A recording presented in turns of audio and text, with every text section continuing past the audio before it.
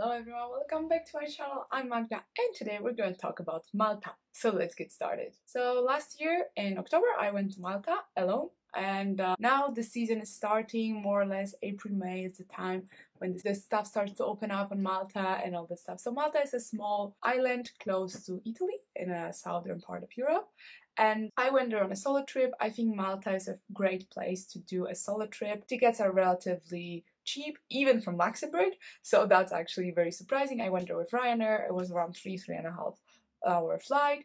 It's a little bit scary when you get into Malta because I was flying from I was seeing from my window only the sea and I didn't see the island, and it was a little bit cloudy and moody, and the sea was like super navy blue, so it was a little bit scary, I have to say. And then the island is super small and the airport is relatively close to the edge of the island, so yeah, but definitely great place for the solo trip. I went there in October and I will talk a little bit about what I've heard and what I've seen about the seasons. So the season is from more or less April to October, but if you go in April, May, maybe beginning of June, and then in end of September and October, you will not be in a high season, so you will still see everything open but much less tourists, and the prices probably will be more available. I paid, I'm pretty sure if I remember correctly, 80 or 90 euro both ways to fly, and then I stayed in a hostel and a guest house. Later I will mention as well the prices, but my best friend, she went at the beginning of September. She also didn't pay too much for the hotels, but she had tons of tourists. And the thing is that Malta is great for traveling alone without a car. You can travel with someone as well, that's not an issue, but you don't need a car to travel because the public transportation is great. However, during the high season, so end of June, July, August, beginning of September maybe, depends on the year, you will see the public transportation packed, and there are some places where you have a bus once an hour, so it's a small bus, it's around, I don't know, 50-60 people, and you will see that it's not working super great, but definitely recommending it. If we talk about public transportation, first of all, you can go with the public transportation from the airport. Second of all, there is a special card, if I pronounced it correctly, is Tagina card, and this is basically a Explorer cards for tourists, let's say, that you can buy 7-day pass for, let me just check, I know that it's somewhere, 21 euro for adults and 15 euro per kids, and this is for all the public transportation days, nights. Then there's additional one where you have also included the ferry to Gozo, but I'm pretty sure it was not that profitable because it was like 30 something and Gozo ferry was like few euro. So definitely this one is to consider, but for sure I recommend you the 21 euro card for adults. 7 days, all public transportation, including the transportation from the airport. What I know of, there are no really special shuttles that are paid, so you can always take a public transportation. You can buy this card on the airport. You just say 7-day Explorer card or like public transportation card for tourists, and they will sell you, you will see the Stagina thing, and there are many more places. On the website of the public transportation of Malta, you will see the special locations of where you can buy it, but if you're coming to the airport, I would say that's the easiest way to do, if the stuff is still open, if you don't come super early or super late. I don't know the opening hours, but I would assume airport has quite nice opening hours, and then you just, if I remember correctly, you just have to pass it when you're entering the bus, so that works perfectly, and yeah, that way you don't need a car. Also, they drive quite messy and they drive on the opposite side of the road, so it's not that easy, let's say, to get used to it if you are normally driving on the right side of the road. And then also buses drive crazily, so also other drivers do. So yeah, that's definitely something to be aware of. And just finishing the topic of the buses, most of the buses pass through Valletta, and there's like a main station Valletta that's kind of like outside of the city center, but there's like huge terminals, I don't know how many, but like 20-25 bus stops, and you have specific spot for each bus. I think even Google Maps show you which specific spot you have to go to, but definitely something to be aware of, that you're gonna see this place a lot, and sometimes you're gonna have to kind of fight to get into, mostly with the end of the night. And I was in October, like middle of October. I was between 10th and 17th. Sorry, I had to look down because it was a year ago. So it was middle of October and there was still so many people. So I cannot imagine what is during the season. The weather was still nice. I still had like 25 degrees. The water was still nice and warm. And yeah, so about the prices. Tickets, up to you. Mine were relatively cheap. Public transportation, in my opinion, super cheap, because 21 euro for 7 days.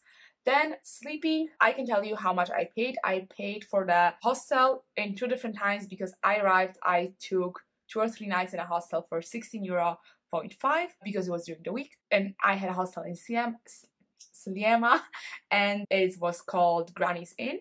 Honestly, I really recommend you to stay in Sliema. It's relatively central. You are more or less in the middle of the, like more or less, you're on the side of the island, but most of the stuff is on the right side of the island or bottom of the island, and you just have to go anyway to Valletta to get into other places. And it's very close to Valletta, either with the bus or the ferry. So you have great connections, and if you want to go to the north, you have amazing connections to the north and to the side of the island. So it's quite a good place to see, and you will see a lot of young people and all that stuff. Granny's Inn was quite nice. They had mostly like 6 people rooms, and they were a mixed gender. So I mean, if you look on the website, some are female, some are mixed gender, but they are definitely clean. And they had a kitchen, very nice location, and there was like 5 or 10 minute walk from the Lidl, which was like on the way from the bus stop. So you could get out of the bus, go to the Lidl, buy your groceries, go to the hostel, cook for yourself. So if you want to do it on a cheap side, that was definitely a good thing. So as I said, 16.5 per night during the week and 19 during the weekend. But I was in October, and now inflation and everything, so the prices might change. But I would say even if that would be like 25 euro per night for the island, it's definitely nice. Then I stayed 2 nights in a guest house that was called Tarona Guest House. I had a room for myself with a double bed and a bathroom inside my room without any food. It was 37 euro per night during the week. Of course, again, prices might change, but I would say you should not think that it's like super expensive. You can find cheaper options. I saw few other hostels. I just took this one because it was in Bujiba, so this is like super north, so I was closer to Gozo. But Sliema, the Granny's Inn, super nice reviews. As I said, they had a kitchen, the rooms were available, and the price. But there were a few other hostels in the area. There are hotels as well, so you can choose anything. You can either be closer to Valletta or closer to St. Julian's, but Malta is definitely a place where you're going to be able to find something cheap as well. About food, why I mentioned it's so nice that there was Lidl close by, because Malta, instead of the seafood, they don't really have like super typical food that you can eat there. So I mean, they have seafood and pasticci that are like kind of like buns with salty stuff that are more like snacks. So basically, if you go to the restaurant, most of them are quite expensive. So if you want to go on budget, restaurants are definitely not a good option for you.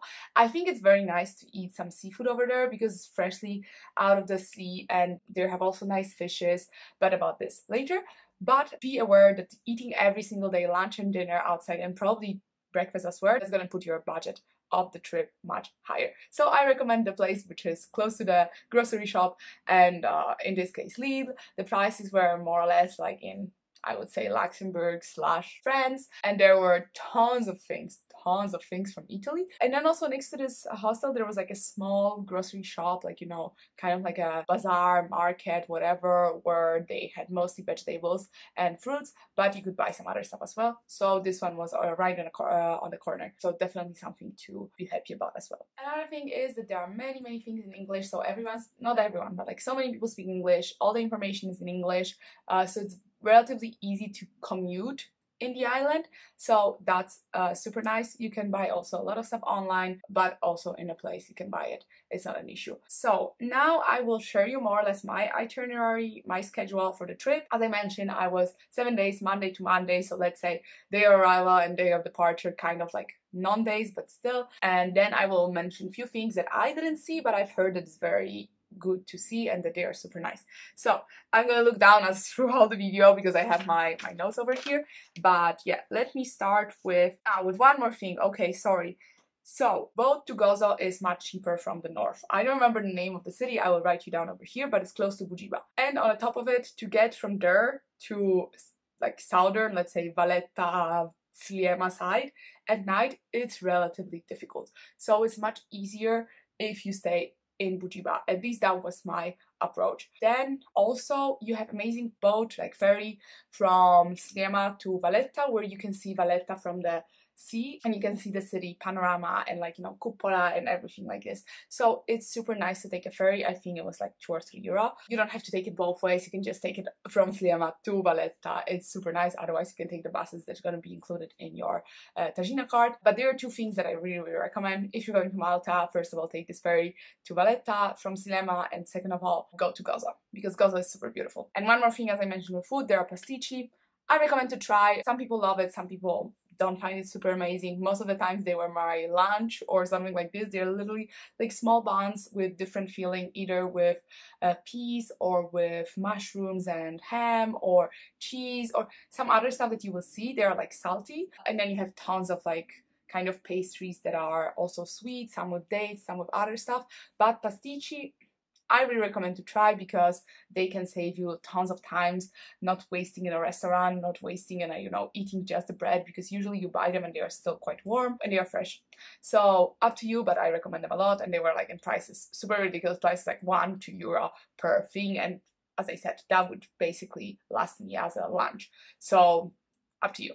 But now let's go to the itinerary, the schedule of my trip. So I arrived on the first day. I didn't arrive super early. I think I arrived around like 2 or 3 p.m. So before I got to the hostel, it was like 4 or 5. Then I like, you know, check in, figure out my room situation, shower, whatever. So I arrived to Sliema from the airport, and then I just went for a walk to St. Julian's. It's, I don't know, 2 or 3 kilometers to go. You go next to the sea if you enjoy the seaside, but it's not like on the beach. You're going like on the street, let's say, and then you have few ways to go down, but you can sit down on a bench or sit down on the rocks and just enjoy the sea. So I recommend to do it a lot if you are arriving late. If you're arriving early, I would recommend you to go with a ferry to Valletta, just to see it. Either this is going to be your whole trip to Valletta, or to see it and decide if you want to go back another day. I didn't have enough time, so I just went to St. Julian's, and I did, you know, I bought some water, whatever, like, you know, first day arrival, trying to figure out my life. But yeah, definitely recommending to see some, like this, you know, walking from Sliema to St. Julian's. It's very, very nice and can be very relaxing. So that was my first day. You can also do Valletta if you're arriving earlier. Day number 2, I went for the boat trip. I was not super keen about the whole thing, but I had 1 day left in my itinerary without knowing what to do, so I decided to take this boat trip. The boat trip was Blue Lagoon and Cristal Lagoon with Comino Island. So that was the more or less the description of the trip. I found it on TripAdvisor, but I bought it from their website, and they were called Sea Adventure, and I recommend them. The trip was nice. However, you see the price €25, and actually you have to pay 30 because there's like a fee, whatever, so €30 for the trip. Is it worth it? In my opinion, yes, because you spend the whole day on the boat. I mean, probably you have some other way to get to Comino that is cheaper, or to go to Blue Lagoon, or to go to Cristal Lagoon. Probably there are cheaper ways, but I think that's quite nice because you're like 6 hours on the ferry with people. I was actually super scared because I went there alone, and I entered the boat and everybody are in couples. Everyone, like seriously, there were couples and families. And then luckily one girl sat down next to me, and she seemed alone as well. And at some point the woman was walking around, and she's like, do you want to see the special lagoon when you get to Comino? The trip is like, I don't know, I think it was like 5, 10 or 15 euro, I don't know, maybe 15 euro. And do you want to see it? Like, whatever. So I'm with this girl, and I'm like, yeah, why not? I mean, we're here, why not? So we bought this ticket, and we started to talk, and we made friends. And then also when I was on Comino, I made friends with another couple who was there. The trip was nice. If you like to swim, if you like the water, it was super nice because it was stopping in different places, and you could go into the water, and you could go a little bit snorkeling. So basically you could see some fishes, you could see stuff around in the water, and they also had stuff to put on you if you are not so comfortable with swimming. So either they were giving you the noodle, or I think someone would give you the life vest. But I swim, so I just had the snorkeling mask, and that's it. You could also rent it from them, so that's also a good thing. On the boat, you could buy food, drinks, whatever you wanted, but you could also bring your own food, and nobody would say anything. It is, let's say, very touristic thing to do. My boat was relatively crowded, so I have no clue how is it during the day. I think we were starting around 9 a.m. I had to go from Sliema to Bugiba because they were departing from Bugiba, and that's how I know it's difficult to get from Bugiba to Sliema later in the night, because we were waiting for the bus forever, and it was like 6 p.m. or 7, like not super late, but we were waiting forever for this bus. For sure, take a sunscreen because you're going to be a lot on the sun. Then you can also take a trip to Gozo. I wouldn't recommend it because it was a very small trip. You were just dropped off in the capital of Gozo, and that's it.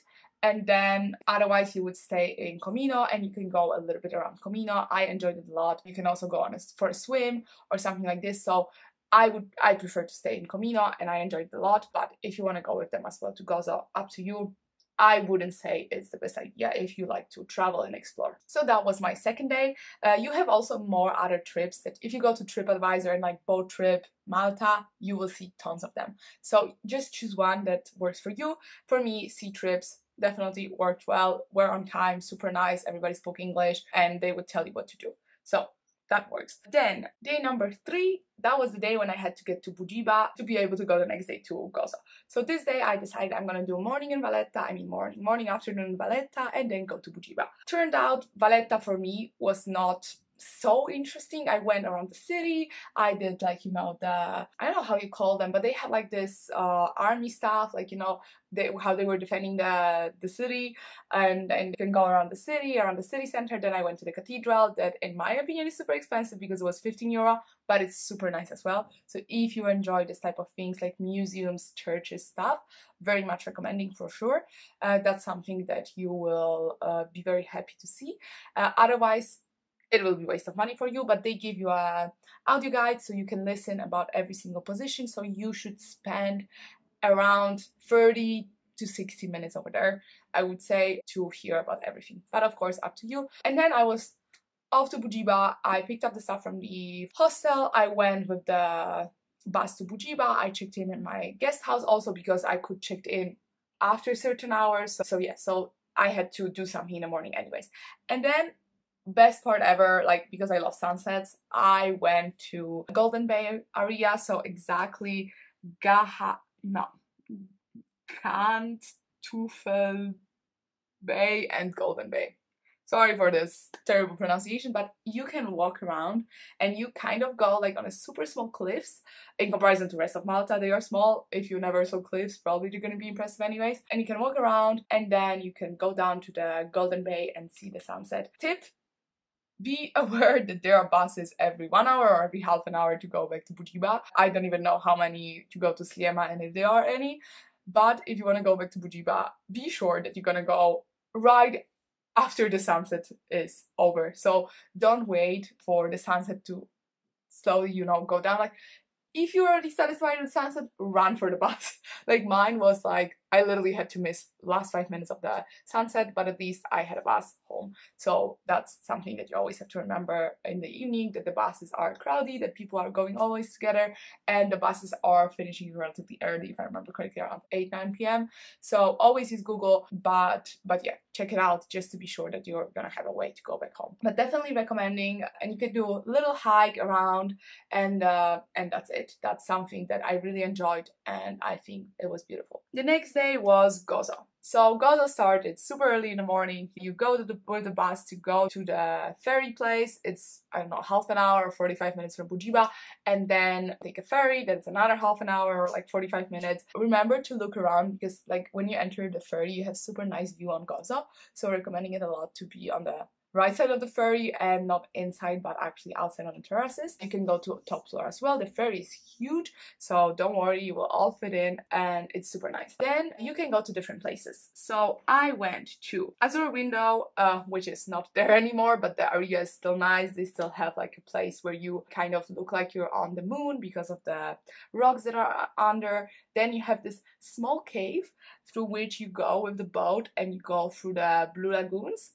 I don't know if the name is Blue Lagoon as well, but yeah, Blue Lagoon, let's call it this way. And the boat was like €5 and super recommending. All the boat tours, honestly, I recommend a lot. I only didn't do Blue Grotto because I said, okay, I did already 3 different boat tours, like basta, that's enough. But I really recommend you to see it. It is quite long for €5, at least off season, so recommending it a lot. Then I went to Xlendi.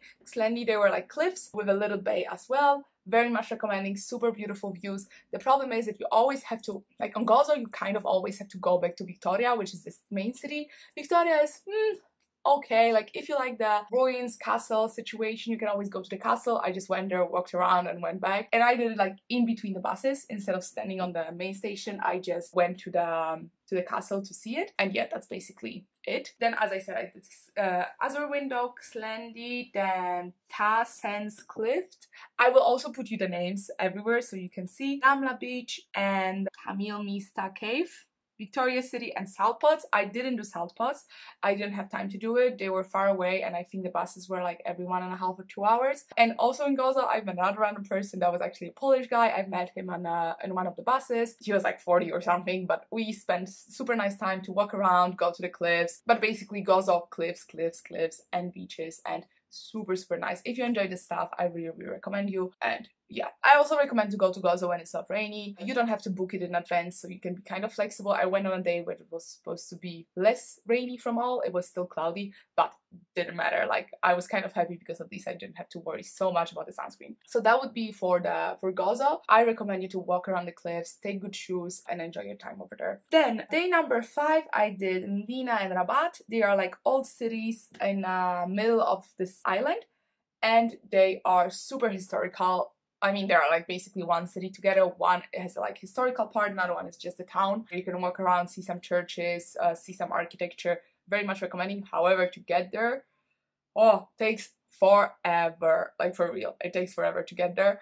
I don't know why, but you go like through the middle of anywhere. Like, one thing in Malta is the bus stops have like so many stops. There's not from one to another destination because they are for people who live there. So you stop 10,000 times everywhere, but you will make it, and that's something to do in my opinion as well. I did it in the morning, and then in the afternoon I went to the Masalcala.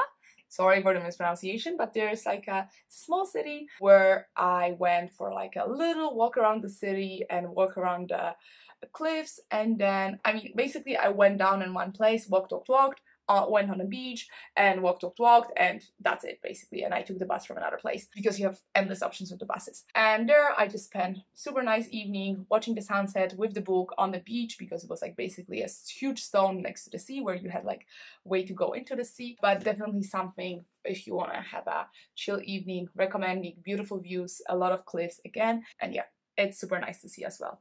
Then day number 6, Blue Grotto. Blue Grotto is a place that is basically like a nice arc, and down there you can take a boat to go to Blue Grotto. Why I always say that end of April to May for start, and then October, because most of the stuff is not available from November and before April. So for example, the boat that I mentioned in Gozo is not available. Blue Grotto boat is not available. Some other trips may not be available, and a lot of restaurants and places will be closed.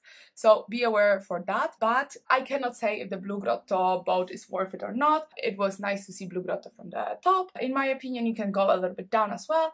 But for me, I saw a few other places with the boat, so I was like, okay, it's enough. Then I met also a girl in Blue Grotto who I spent the rest of my day with. We went to Dingley Cliffs, and just because I'm a little bit more, I don't know, adventurous, let's call it this way, we just took off in one of the bus stops to just walk like next to the cliffs, walking on the cliffs for like good 1 hour, but this way we could go like all over Dingley Cliffs. However, first we had to go up the street when there were like random cars and like no sidewalk, whatever, but it was worth it. Then we went down to the city. I think we took bus to Ndina and Rabat, and then I went back my way.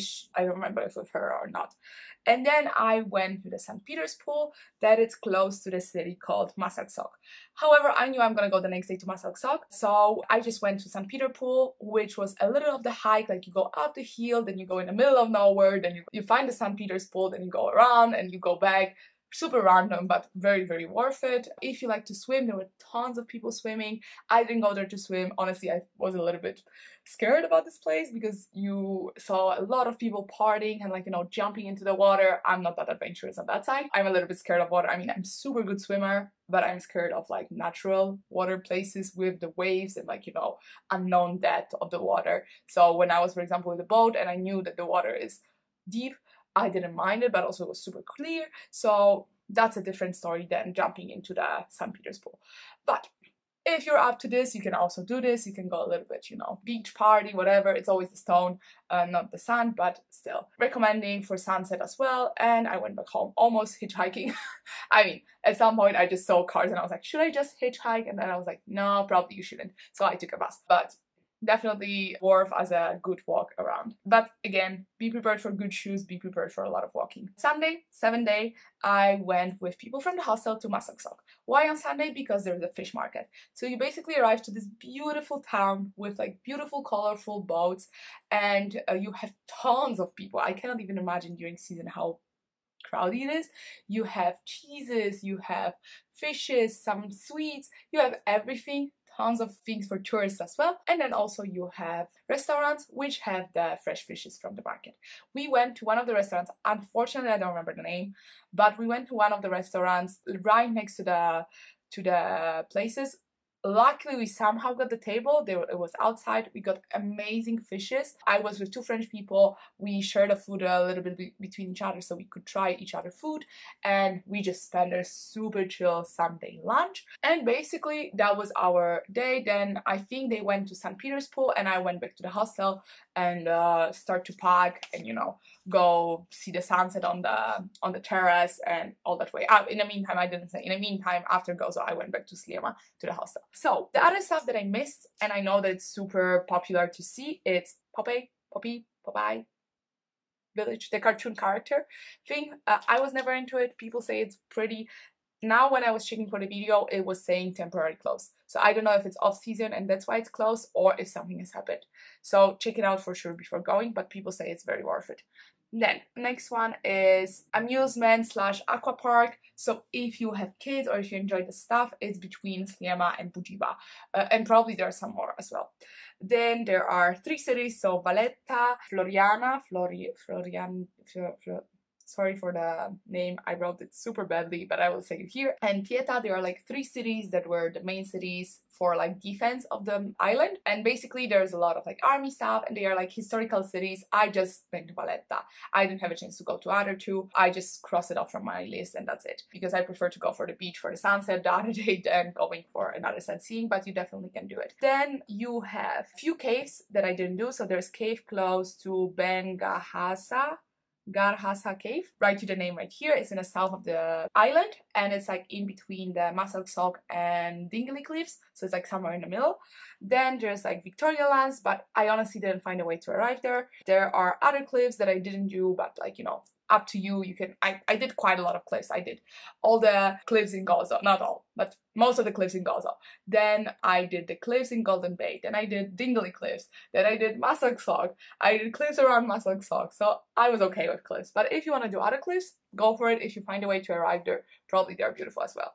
Then Mosta is a city that is always recommended with Medina and Rabat. I didn't find an easy way to go to Mosta, so I didn't do it.